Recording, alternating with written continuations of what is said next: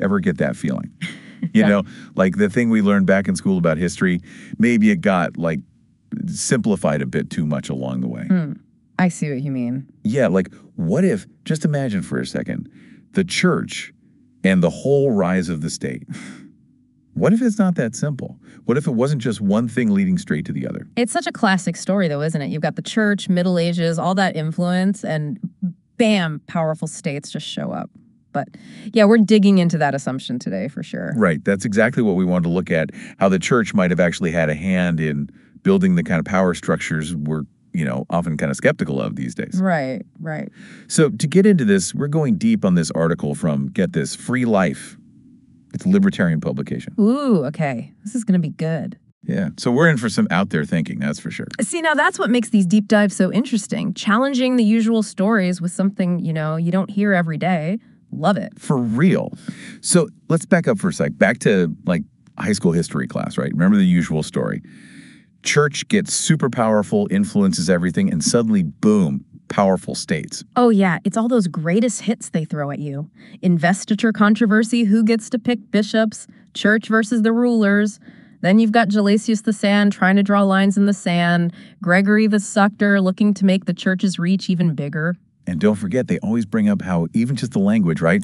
The Vulgate Bible, that Latin translation, that's evidence. Roman ideas creeping in everywhere. Sneaky. Totally. It's like they want us to see that as proof the church was like on this one-way train to making a centralized power structure, just like a modern state. Compelling narrative. Gotta give them that. Yeah. BUT, and this is a big one, our Free Life article. It goes in a totally different direction, like totally throws a wrench in it. Suggests the church wasn't leading to state power. It was trying to stop it. Whoa, okay.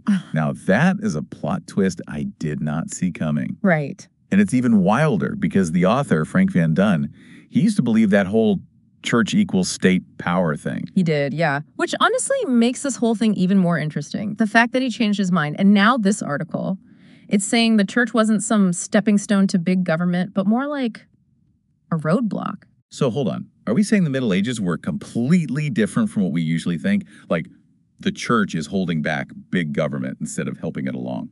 That's the gist, yeah. Get ready to rewrite some history because it gets pretty wild. So the article really digs into how medieval Europe actually worked. And it's not what you'd expect. We always think about this straight line, from kings and queens to the nation state. It was inevitable, but it was way messier than that. Okay, so pretend I've never heard of the Middle Ages. Paint me a picture what's going on that we're missing in the usual story. All right, so imagine instead of one big power, like a king at the top, right? It's like this web. You've got cities, they've got their own laws. Guilds, those tradesmen groups, they're running their own show. Even the church has its fingers in things, but locally. So it's like a bunch of smaller powers all bumping up against each other instead of one giant power structure. Exactly. And this is where the article's like, England. That was weird. England, with the king calling all the shots, that was the exception, not the rule. Most of Europe getting that much power all at once, nearly impossible. It's like the church and all these other systems, they were preventing that from happening. Wait, hold up. So are you saying, if I lived in, 13th century France, my life might have actually been more free in some ways than after the Reformation? Yeah. When you've got those big, powerful states everyone's always talking about. That's what's so mind-blowing about this article. They weren't just economic groups, these private law systems. They actually, governed people. And the church was backing them up. They had their own rules, courts, the whole shebang. No way. Yeah. Give me an example. How did that actually work, one of these private systems? Okay, so say you're a merchant, right? Back then, in a city, you think the king's the only one telling you what to do? Nah. Your guild, they're the ones saying what you can sell, what quality, even the price. Built-in checks and balances, but hyper-local. And the church is there, like the referee, making sure no one's going power crazy. Exactly. By supporting all these different little jurisdictions, the church is actually the one stopping any ruler who got any ideas about being all-powerful. That, according to this article, is what stopped the state from becoming what it is today. It's like the church was accidentally the best defense against big government. Wild. Right. But we don't want to call the church libertarian heroes or anything. It's more about, their role was way more complex than we think.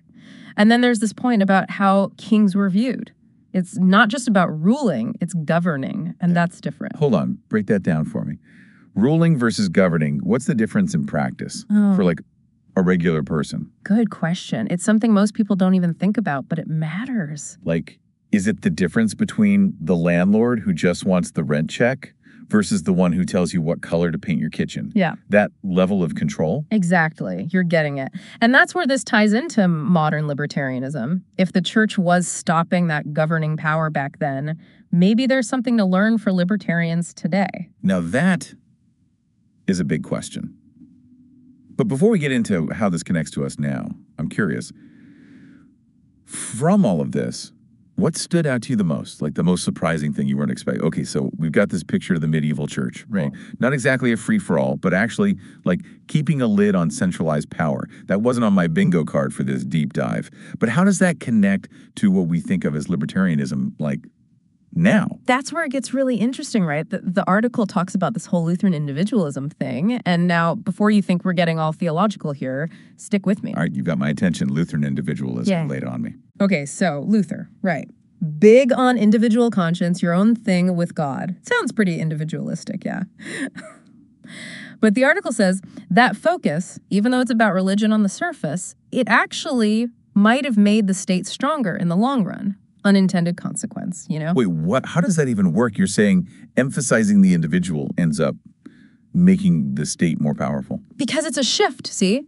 The medieval view, it was all about being part of a community, shared values, duties, all that. But when you put the individual first, like Luther did, well, who gets to decide what those individual rights are? Who protects them? Oh, I see where you're going with this. The state steps in to be the big protector of individual freedom. Bingo. The article's point is, even if modern libertarians want a smaller state, they're still playing by those rules, individual rights that the state guarantees. It's like trying to play a new game with the old rule book. So the medieval way was more like trying to get rid of the rule book entirely. Stop the whole state as the ultimate authority thing from ever really happening. Now you're getting it. It's a totally different way of looking at things. It's not about what the state lets you do. It's about a system where there's so much going on, power so spread out, that the state never gets that big in the first place. There's this line in the article, really sums it up. The medieval idea of freedom was derived from the conviction that, at least in principle, every act may be publicly questioned as to its justifiability. Whoa. So it's not I do what I want. It's more like I got to be able to explain my actions to anyone and have a good reason. That is different. Right. Makes you think about how differently they understood power back then. No kidding. But we got to be real here for a sec. The church wasn't exactly known for being like super pro-individual liberty all the time. Totally fair point. The article doesn't shy away from that. Inquisitions, Galileo, they happened. We know the church has its own baggage. Exactly. So how do we square that circle? Church as a check on power, but also doing some pretty authoritarian stuff. It's about the bigger picture, I think. Not that the church was perfect, but it was part of this balancing act, you know, with rulers. The point is, no one group, king or church, could just grab all the power and do whatever. So it's less about good guys and bad guys, more like understanding how power worked in a completely different world. Exactly. History is messy. Ain't that the truth? And the thing is, once that medieval system broke down, even with its problems, that's when we got the all-powerful state we know and sometimes love, I guess. Something for libertarians to think about. For real. Makes you wonder, what would a truly decentralized system look like now? How do you stop anyone, governments, corporations, from getting too big for their britches? Big questions. And I think that's where we leave it for today. If you've enjoyed this little journey into the weird world of church and state power, remember, there's always more to uncover. Thanks for joining us on this deep dive, everyone. Ever get that feeling?